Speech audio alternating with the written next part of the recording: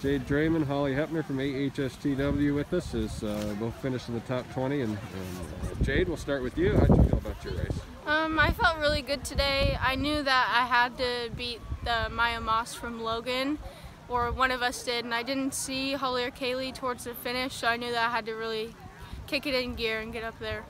And would you finish one spot ahead of her? Yeah, I finished 11th. So, what were some of the challenges today between the conditions out there and the course? Well, it was really cold, and then we also had to run it backwards from when I'm used to running it, so it was a little bit different. It was a lot more hills than what it was last year. Holly, how about your run today? It was a little different today. It was cold, and it knocked me off about how postponed, different time and everything, but otherwise I feel pretty good. The team did good, and yeah, I think we did our best.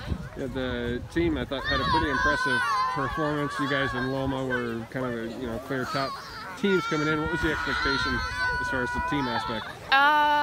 Expectation was, so we just had to, Coach told us where our places had to be, and then we tried to go follow along what she said, and I wasn't in the place where I was supposed to be, but then my team, they helped me out, and then we all just came back together.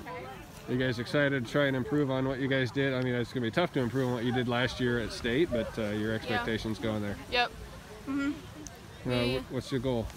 We don't have a goal set out for state yet, but we are looking to stay strong. I think we can make a top 3 finish happen again.